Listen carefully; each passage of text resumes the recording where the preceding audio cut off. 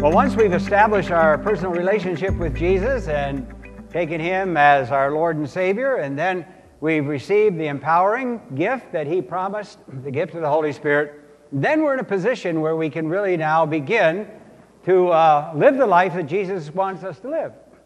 And I want us to see together that this is an alternate lifestyle. It's going to be very different from what we had lived before.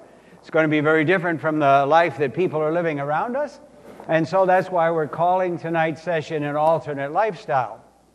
And I want to start right off. We're going to describe this alternate lifestyle somewhat, but I want you to write in your notes at the very beginning, the key to this alternate lifestyle is basically this: we are to be His witnesses.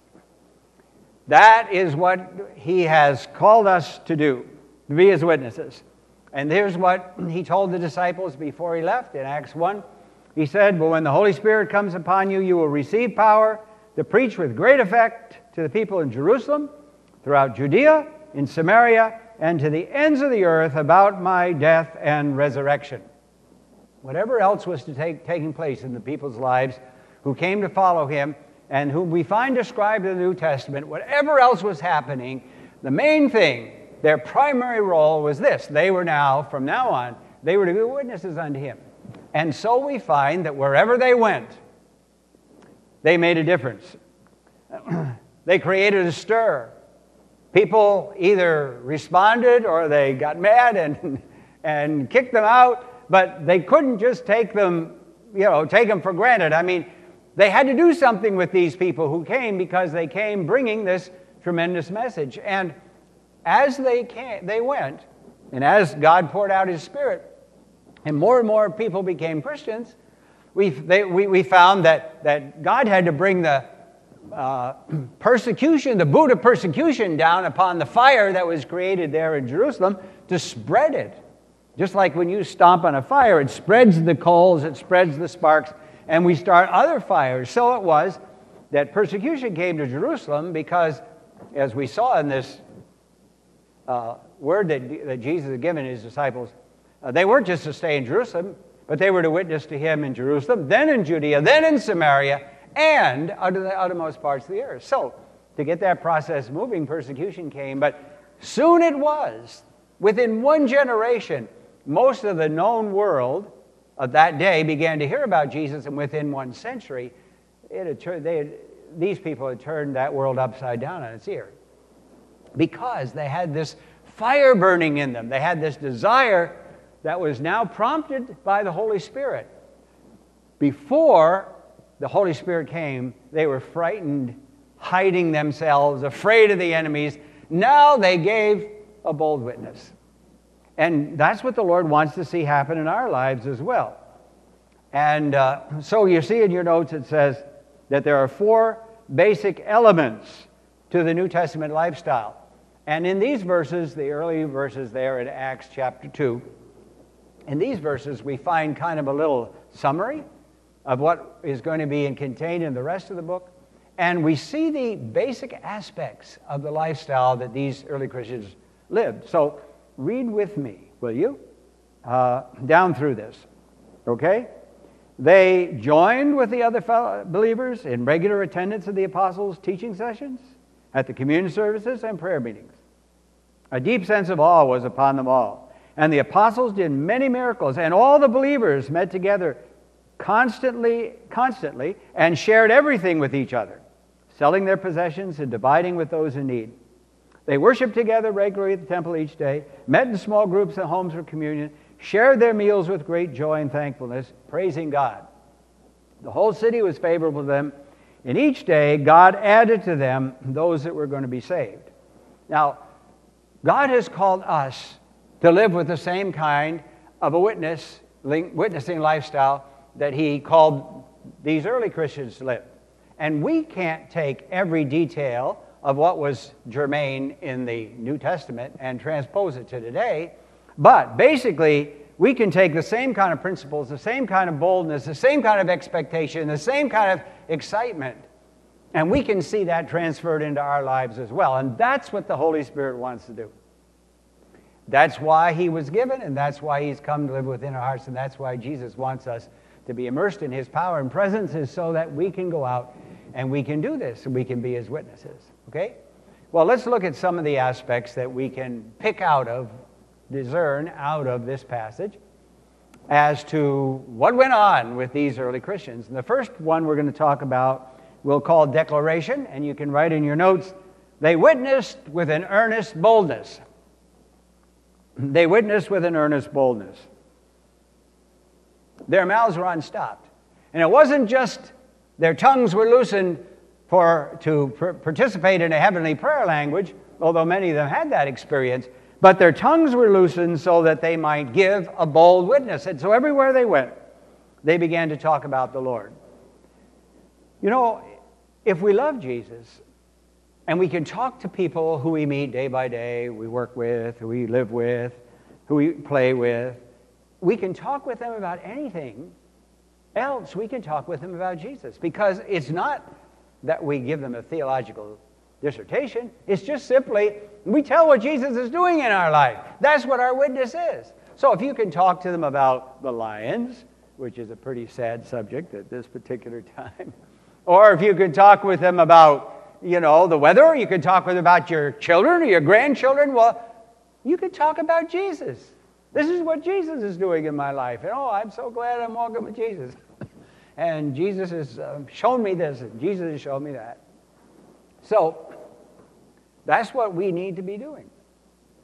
Now, in the early chapters of the book of Acts, this witness was unquenchable. Let's just take a survey of those early portions. For instance, in Acts chapter 3, we find Peter and John going to the temple, and here's this man that was lame from birth. And under the anointing and power of the Holy Spirit, he's raised to his feet, and he begins to leap and dance. And what a stir was created. Many thousands of people gather. Peter preaches to them. Many people respond. The authorities come and arrest them. And they tell them, you can't do this. You can't be speaking in the name of Jesus.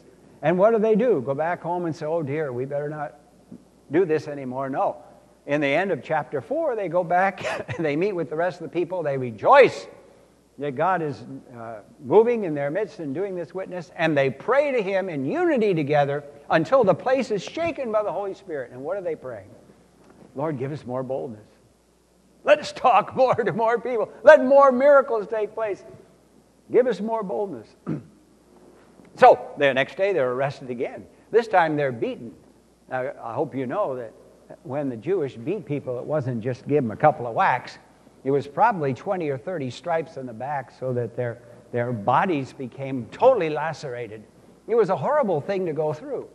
Now what happened to these disciples? Did they go back and cower and think, oh, wallow in self-pity?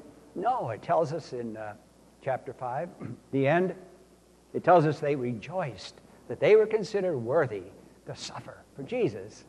And then they said, daily they were in the temple and house to house, teaching and preaching Jesus Christ.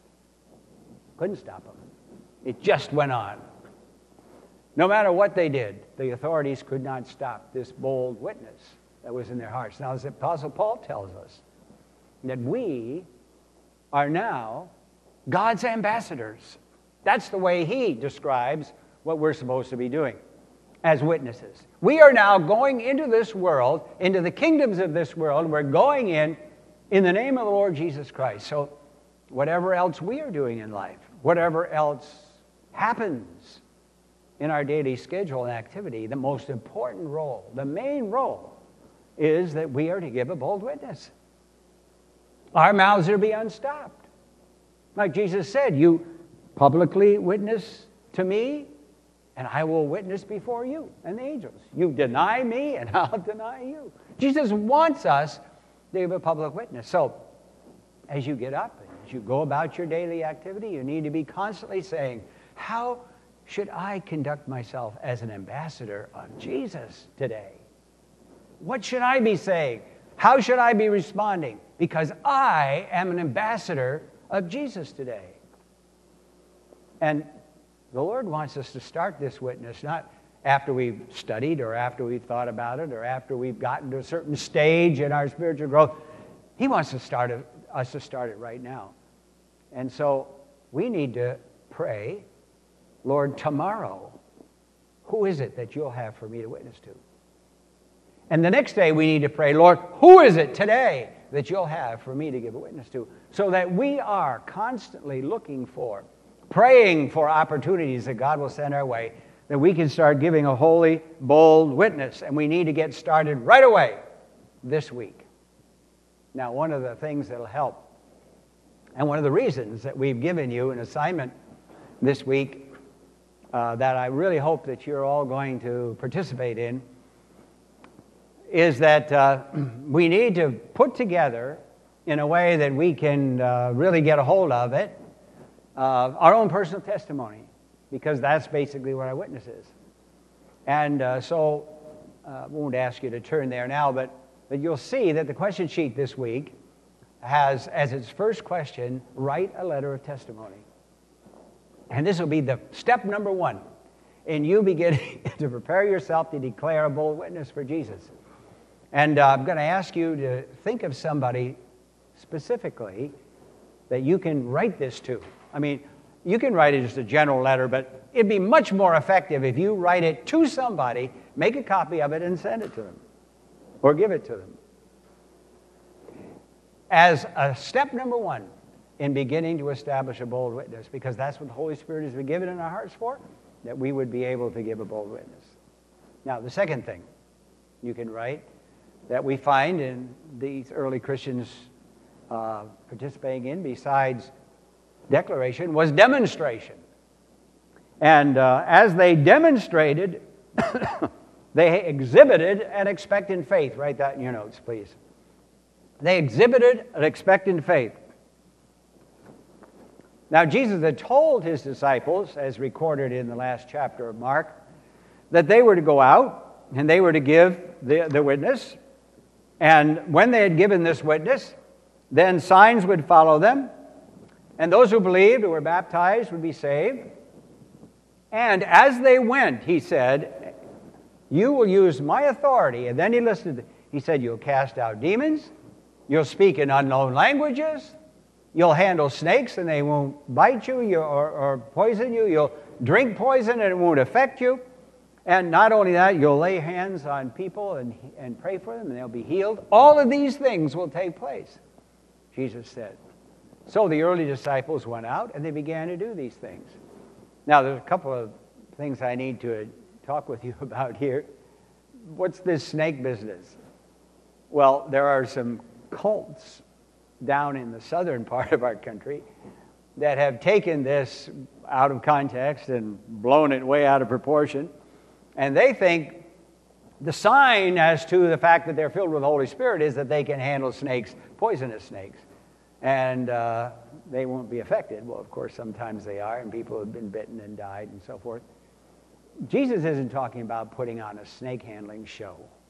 You know what Jesus is talking about? Here's the Apostle Paul. He's shipwrecked in the last chapter of the book of Acts, along with the other people who were on his boat. They get safely to land, all wet and needing to dry off.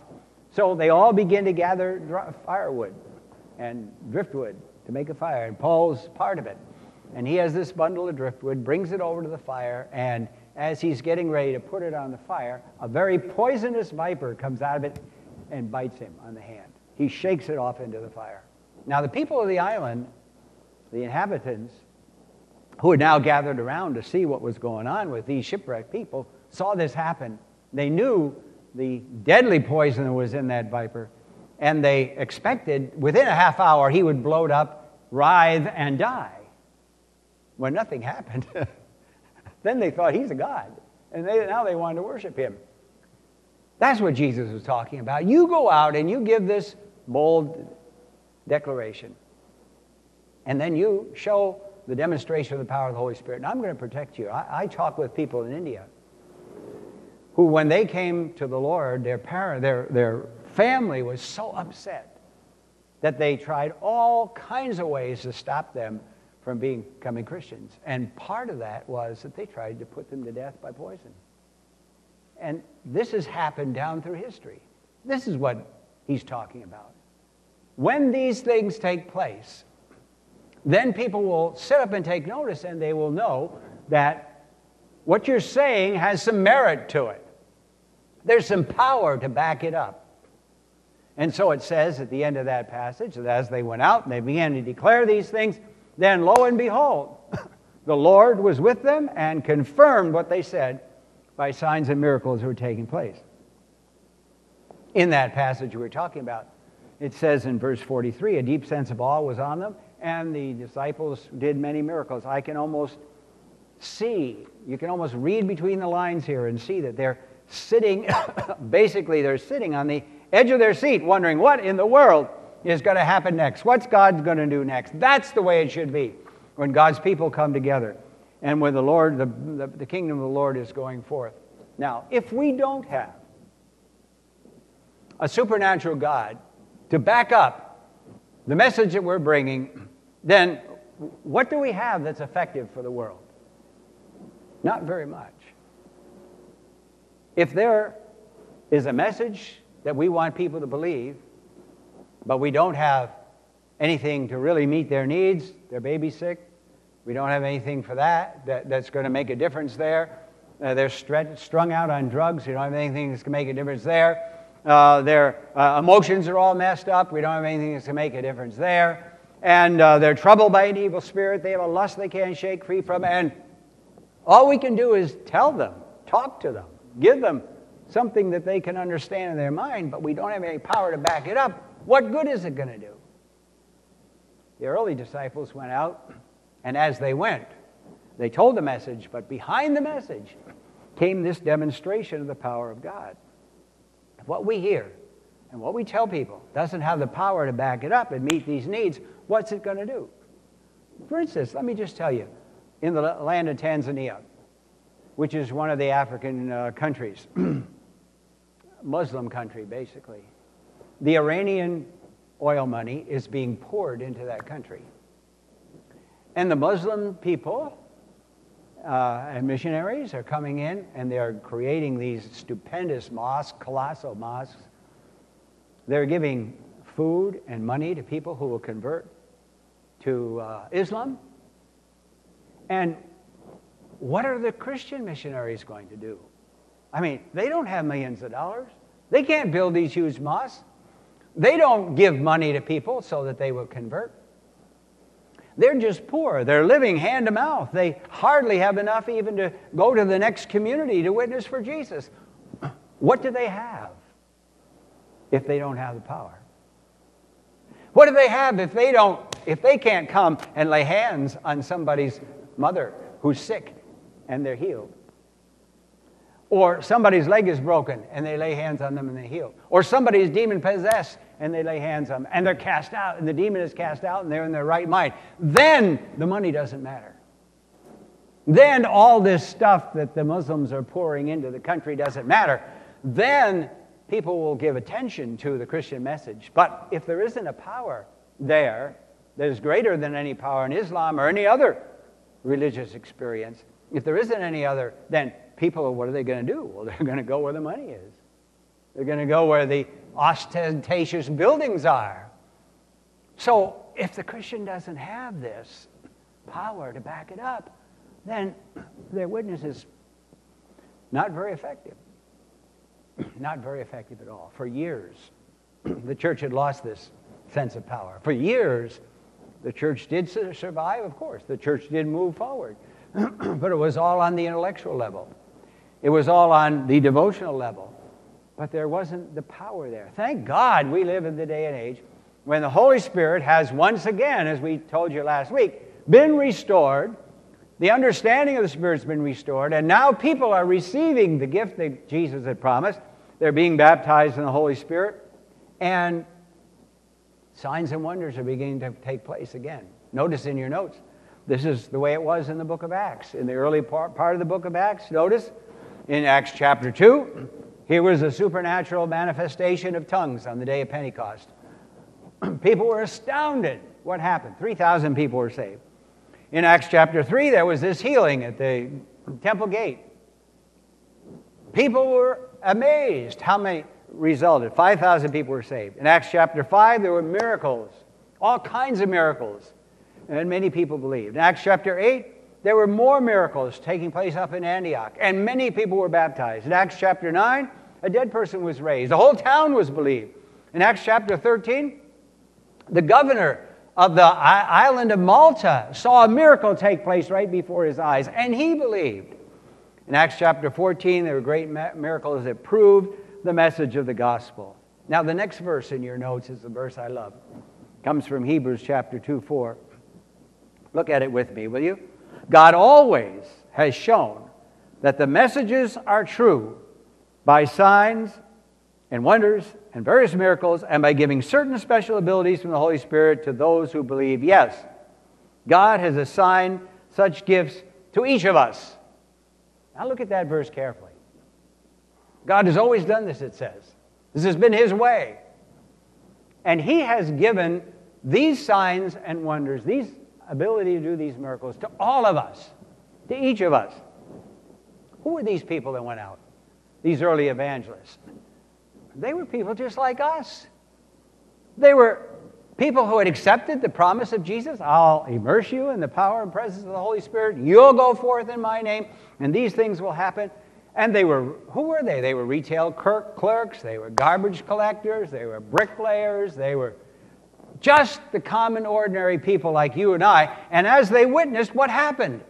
Lives were changed. Bodies were healed. Needs were met. Raging tempers were stilled. Vicious, foul mouths were cleansed. Anxiety and frustration was quieted. Prayers were answered. And the wonderful power of God was displayed. Now, why don't we see this happening more?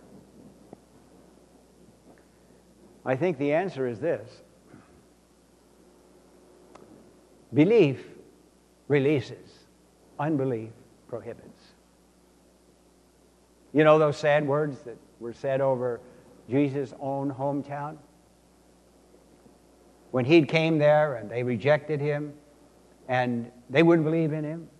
And it says, even Jesus, was not able to do many great things in his hometown because of their unbelief.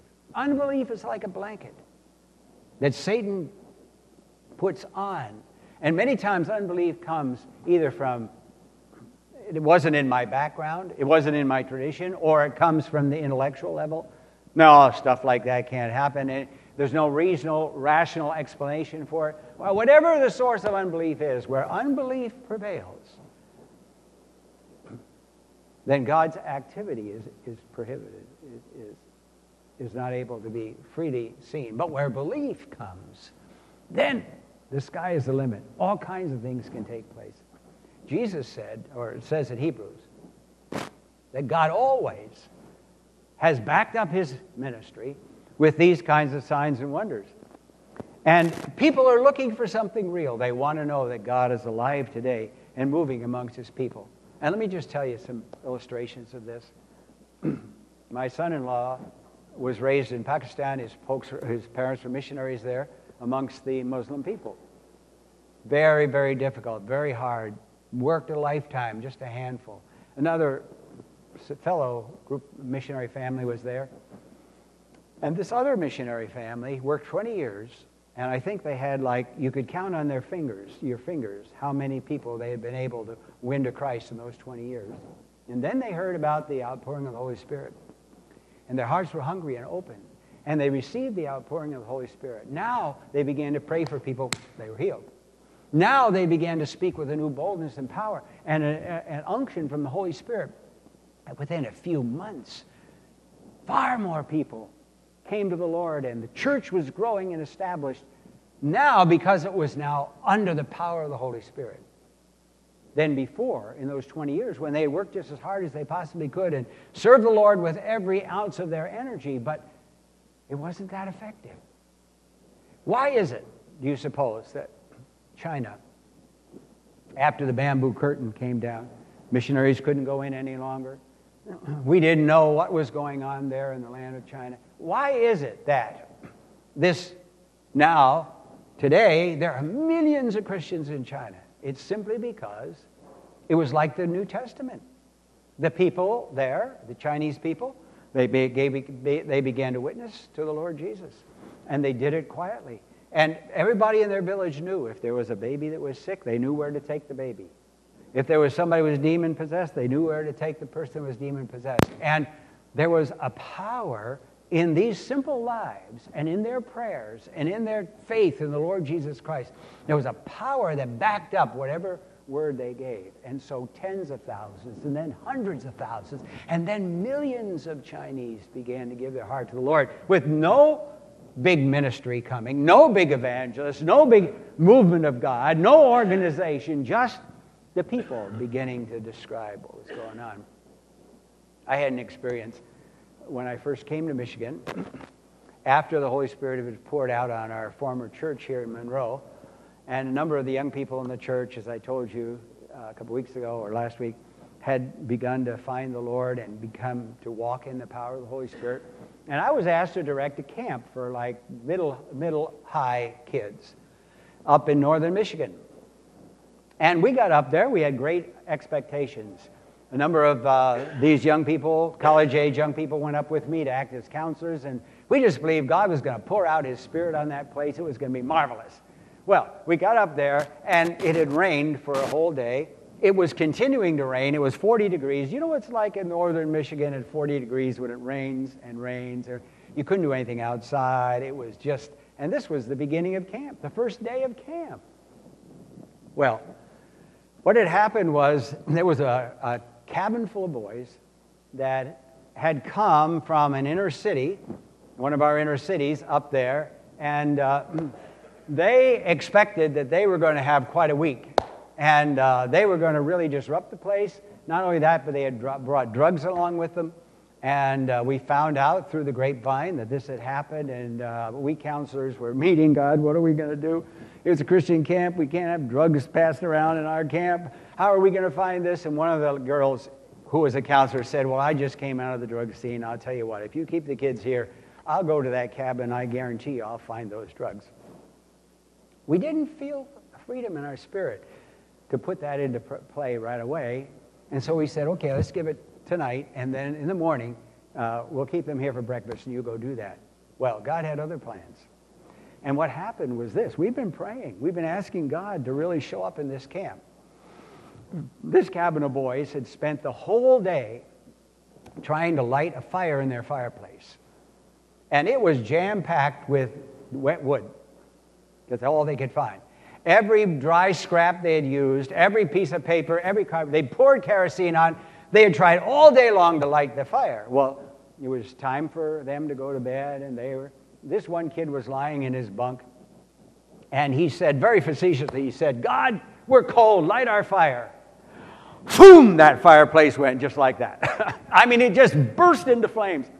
Well, when those kids picked themselves off the ceiling, they were down on their knees, repenting, giving their heart to the Lord. Pretty soon, they went out in the middle of the rain, running around in the camp. God lit our fire, God lit our fire. The girls' cabins had known what was going on, and they had been praying for them. Pretty soon, the girls were out there in the middle of the rain. I mean, it was bedlam, running around. God lit our fire, and then, and we didn't know what this was in those days. We had never experienced this before. They began to fall under the power of the Spirit. Out there in the rain, the mud, fall down, and we thought, we got to get the rescue squad out here. We don't know what's happening. Well, I want to tell you, God showed up. We didn't have to go find those drugs. They brought them the next morning. And every one of those kids gave their heart to the Lord that week. You see, when God comes, just now, right this last year, in Redding, California, where Bill Johnson's ministry of Bethel Church is, they have a school, not only the church, they have a school of supernatural ministry there. Have 300 students that come. They train people to receive and apply the supernatural ministry of God, the kingdom of God on earth today. And Bill Johnson was telling about this one young man, whose name is Jason, who is part of this school of ministry.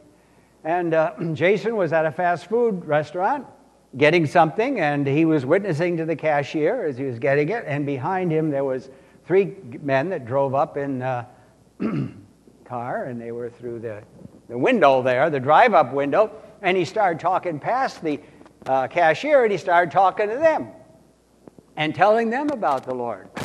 And then he got his meal and went out, and he saw that they had gotten their meal, and they went and parked. And so he went over to continue the conversation. And so he was talking with them, and they looked in the car, and the guy in the back seat, he could see he had a broken leg. So he got in the car, and he asked the Holy Spirit to show up. And the Holy Spirit showed up. And the guy started cursing because he didn't know about the fire of God on his leg. He didn't know what that was. Well, pretty soon they all piled out of the car, and he took his brace off, and he stopped his leg. He was totally healed.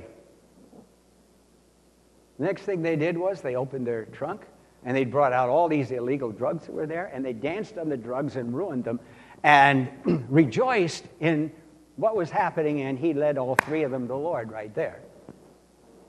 Now, what were the chances that this young man could have walked up to that car of drug dealers and started talking to them about Jesus and had her hearing, even paid any kind of attention? But God showed up. And when God showed up, then the barriers were down. The declaration of the gospel, as wonderful it is, must be backed up by the demonstration of the power and presence of the Holy Spirit, and then things will begin to take place. Look at the verse there at the bottom of your page. It comes out of Romans. It's like Paul is giving here in chapter 15, sort of just a quick autobiographical statement about himself. And he says, God has used me to win the Gentiles. And here's what he says: I have won them by my message, and by the good way I have lived before them, and by the miracles done through me as signs from God, all by the Holy Spirit's power. Now notice, the Holy Spirit's power here accomplished three things in the life of the Apostle Paul. First of all, he said, it was the message.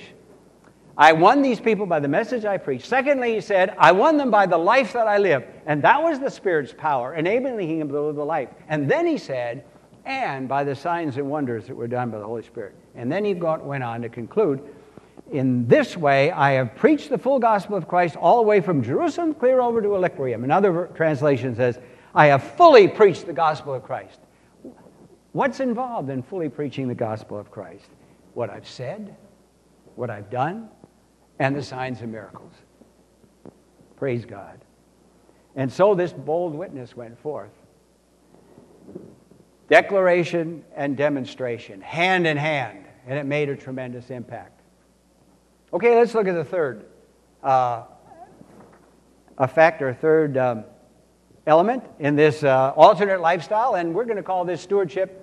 And will you write in your notes, they experienced a financial revolution. We look in the New Testament in these early chapters, and what we see is a new economics taking place here.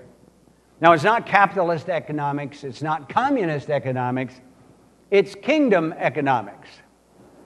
In Acts 4:33, it says, no one felt that what they owned was their own. Well, that's a pretty incredible statement. No one felt that what they owned was their own.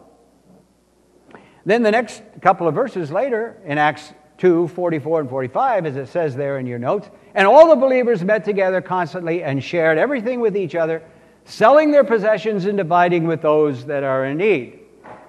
Now, does that mean that God's plan for economics is that everybody pulls all their stuff together, they kind of live communally? No, I don't believe so. But I want to tell you, in this instance, that was what was happening. Let me explain to you. These people had come from many parts of the known world of that day, most of them as pilgrims, probably coming for the holy days in Jerusalem. And they had saved up for this, and they had planned for the trip, and here they came. And then they got far more than they ever bargained for. They heard about Jesus. They accepted him. They became part of the early church. But they had only planned to stay 2 weeks or 3 weeks or maybe a month at the most. And their funds were running out. They had lots of funds back home, but you couldn't go to an ATM in those days. And they didn't have any way of getting those funds. So what happened? The people who had resources, who lived nearby, If they had some jewelry, they sold it. If they had a piece of land, they sold it. They brought it to the apostles' feet, and everybody's needs were taken care of. Now, when these people went back home, which they did, they took up their jobs again. They went about their daily activities again. God said that He didn't want lazy people in His kingdom. He wanted people to work so that they might be able to eat. He wanted them to be frugal and productive in their work life and their economics life. But the thing that they learned was this: whatever they had wasn't theirs. And they proved that. Because those who had were willing to give so that the needs of others will be taken care of. Now, this is one of the most powerful witnesses that you can give. When your care for people and what your life with the Lord Jesus affects your pocketbook, it makes a huge witness. We live in a grasping, materialistic society. Everybody's out for as much as they can get. Jesus knew that the biggest impediment He would have to capturing the attention and loyalty of people would be their money and their material possessions. And so He spoke more about this than any other subject. The Jewish people, the religious Jewish people, felt that a person's accumulation of possessions indicated the spirituality of their life. If you were a really good person, you would be wealthy. Isn't it amazing that that same thing's been picked up and presented in a different guise here in our day by the prosperity teachers, who somehow teach if you have faith that you can ask God, you can claim from God, and you can be rich. You can drive a Cadillac, you can do this, you can do that. Totally self-centered.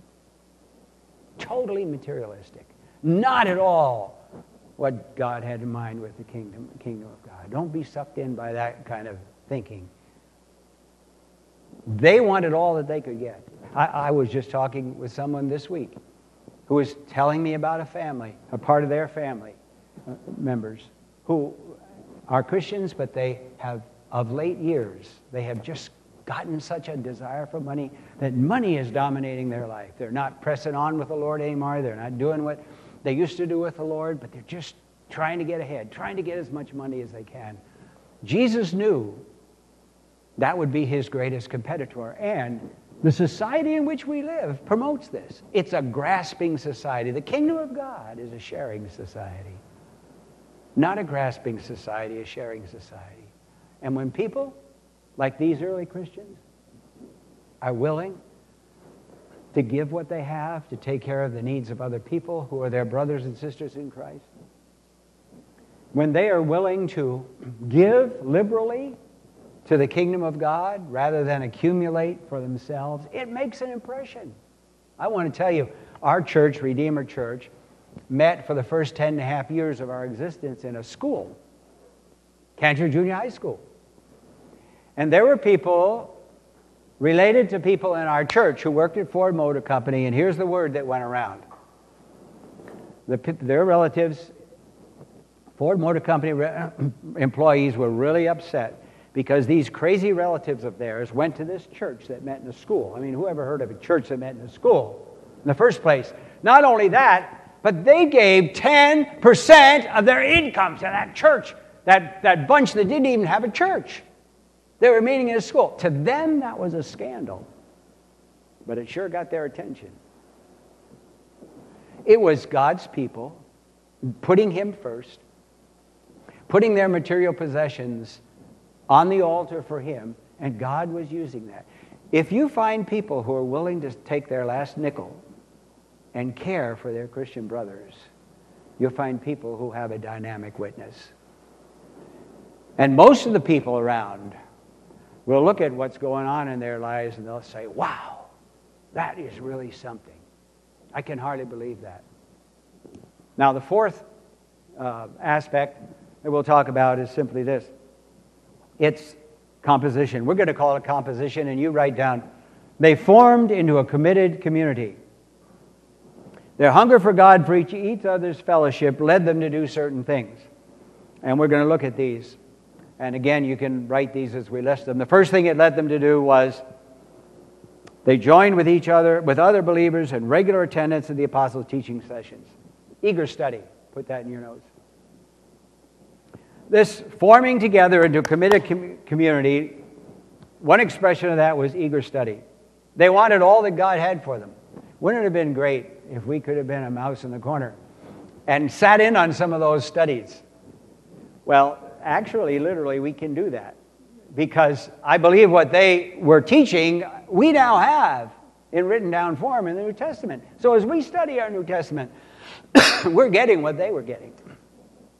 And they were learning about Jesus and about his life.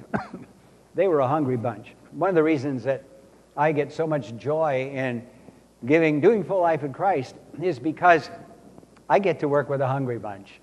I mean, nobody would come week after week, give 2.5 hours of their night, unless they were hungry for the Lord and wanted to know what God had for them and wanted to be able to participate in it in their lives. They're so rewarding to talk with hungry people. And I've talked to plenty of others who weren't, who sat in pews and you wondered why in the world they were there. I had some people who would read a book while I was preaching because they didn't want to hear what was being said. I mean, that's no fun. But I haven't seen any of you. You're sitting there, you're eager, you're looking, you're just wanting to receive what God has. This is the way they were in the New Testament. They were eager for all that God would give them. You know, one day I was reading through this description in these verses 42 to 47, Acts chapter 2. And I saw this they did, and this they did, and this they did, and I thought, well, my goodness, don't they ever go to church?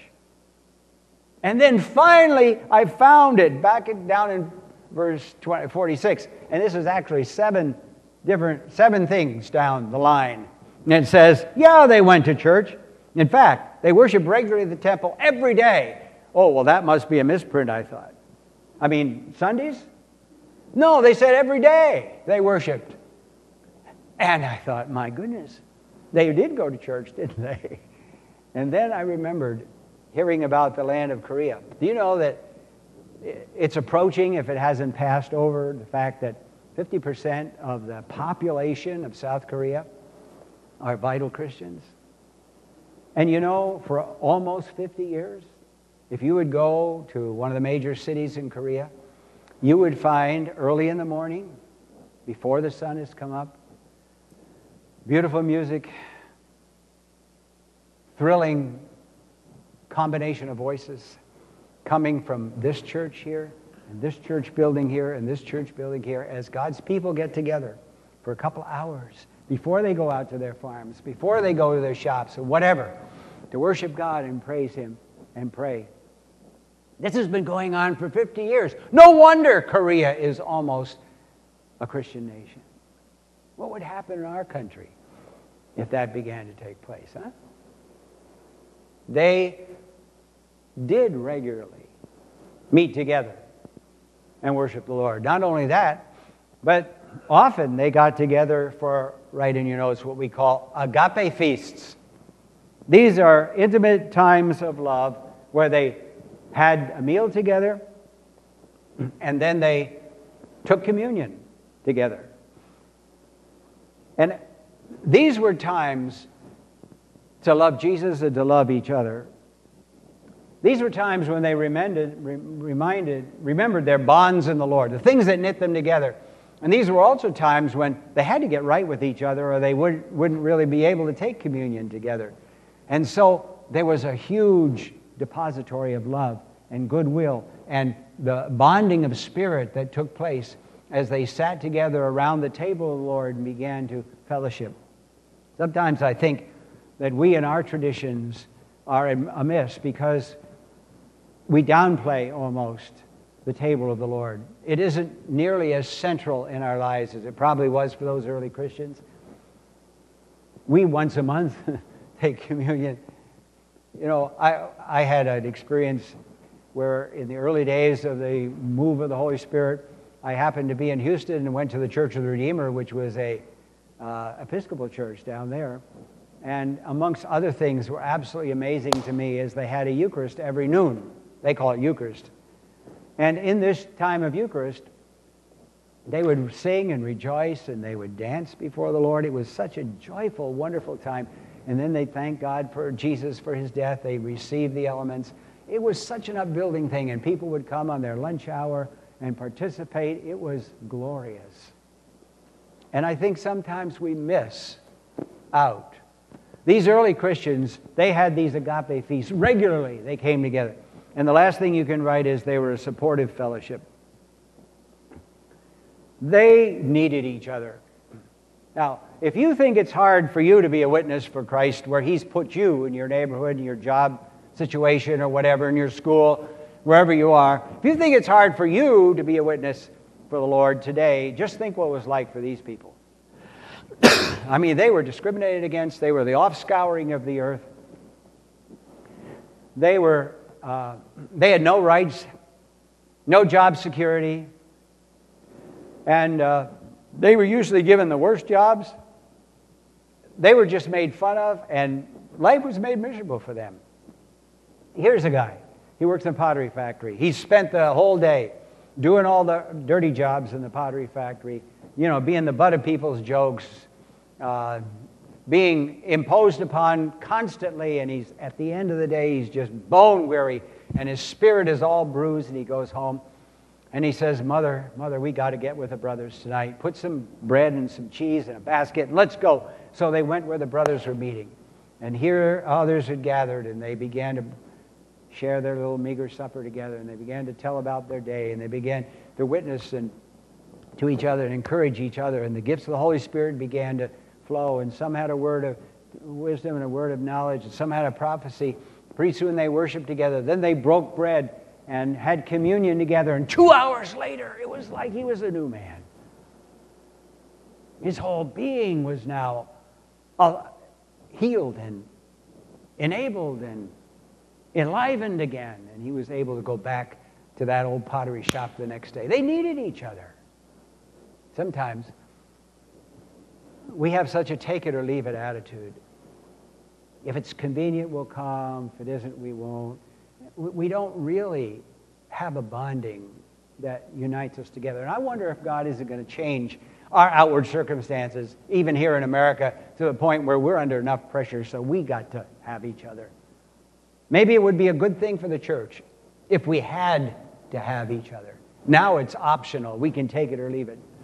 But they needed each other. They had to have each other. And so they did. Now, when you get this combination together, what do you have? Write it in your notes. You have authentic Christianity. That's what this produces. Larry Tomczak defines authentic Christianity as coming under the loving lordship of Jesus Christ and being joined to a company of imperfect people who are learning to live life in a new way. That's what authentic Christianity is all about. Now, at the bottom of your page, here's a couple of paragraphs from Dr. Howard Keeley, and I think we have time just to quickly read this over together. Let's do that. You follow along with me, will you? Christ told us we are to be his witnesses. The early church burned like a fire and spread rapidly because of the contagion of its people. They had found a risen Christ, and they were excited about him. They couldn't keep quiet. They witnessed by what they were, what they did, and what they said. People saw a change in them because of Christ, a change for the better. And they wanted this faith and new life. These early Christians had somehow learned how to get their faith over to others. They met a pagan world, they met daily life, they met martyrdom, all with a radiant faith. They were different from any other people on earth. If what you love is horse racing or clothes or the stock market or your grandchildren, that's what you'll talk about. If what you love is Jesus, is Christ, you'll find ways to talk about him to other people. You can't make half-dead church members enthusiastic witnesses, and you can't keep people who have begun to know Christ from beginning to live for him and talk about him. And so does the great contagion spread. In this passage that we've been looking at, there are three results of this contagious witness. Let's look at them. The first one is this, write in your notes, a healthy sense of awe. A deep sense of awe was on them all, and the apostles did many wonders. Some translations say the fear of the Lord was upon them, or the fear of God was on them. You know, fear can be a quaking kind of experience. It also can be an overwhelming awe experience. And that's the kind of fear that is being talked about here. It's the sense that you don't want to do anything impure in the presence of this mighty God. You don't want to do anything that will displease Him in this mighty God. And when God is moving, the result is a healthy awe. People are saying, have you heard what's happened there? Do you think that's real? Can you believe it? Wow, isn't this something? That is healthy. That's what God wants to see happening, and that was the result. The second you can write is a positive impression on the city. Praising God, the whole city was favorable to them, and each day God added to them all that were being saved. Here was a people who really knew how to praise the Lord. There was a sense of joy about them. Now, joy isn't a giddiness. Joy isn't a slap-happy kind of thing. There's some people who are just extroverts. They're always bubbling all over the place. That isn't what's being talked about here. A sense of joy, a praise for the Lord, is just a deep well within of peace and contentment and knowing that things are in God's hands. The joy of the Lord. Let me ask you this. Who would you rather spend your time with? A person who's full of joy or a person who's grouching all the time? A person who's always looking on the dark side of life? A person who constantly has discouragement? You avoid that person, don't you, if you possibly can. I mean, they drag you down. But people who are filled with joy and happiness, especially the joy of the Lord, there's something contagious about them. You just want to be around them. That's the way it is. You know, Paul wrote to the Corinthians and he said, we are to be a sweet-smelling savor out there in the world. We're to bring the perfume. We're to bring the very fragrance of God into the midst of people. And you know what that fragrance is? It's love and joy and peace that well up from within our lives. That's what God wants us to produce. Not only that, but as we've said to you before, they had favor because a social miracle was happening before people's eyes. And the world had never seen anything like this before. People loving and trusting and caring and treating each other as equals who had no reason to do that. And this was such a good testimony. So here it was. They had, the first result was that there was a healthy sense of awe. Oh, man, God is at work. Second thing was they had a positive impression on the city. And the third was this. Write it down. Every day people were being saved. I mean, every day. Each day God had added to them. And more believers were added to the Lord. Crowds, both of men and women, it says in Acts 5. And the number of disciples increased vastly in Jerusalem, Acts chapter 6. What was going on? Well, let's just review a moment. Here were these early Christians. They were giving a bold witness. They had a powerful demonstration of the power of the Spirit backing up that witness. They had engaged in a financial revolution, so now they were a caring society rather than a grasping society. And they were supporting fellowship. Now, when you get these things together, what do you have? Dynamite? Yeah, you have spiritual dynamite. You have something even more than that. You have something that's totally infectious. How is it that measles spreads? And why is it that when measles comes, you know, people are kept home? Chickenpox kept home. Kids are kept home. Because if they rub up against or play with their friends, what happens? They come down with the measles. They come down with chickenpox. That's the way it is with the Christians. That's the way it is with this alternate lifestyle. You rub up against your neighbors, you rub up against the people around you that God brings into your life. They get it. It's infectious. It just comes. Now, that's what the Lord wants to do as He spreads this contagion. Now, there's one more thing I need to share with you, and this is really important. God has a plan to evangelize the world. He has a plan to reach all nations. He has a plan to make disciples of every people. And I want to tell you, it's important that you understand God's plan. Because His plan is not wrapped up in Billy Graham or Benny Hinn or Brother Jakes or Pat Robertson.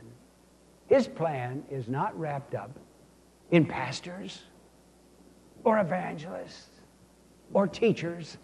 But I want you to write big and bold at the bottom of your plane, His plan is us.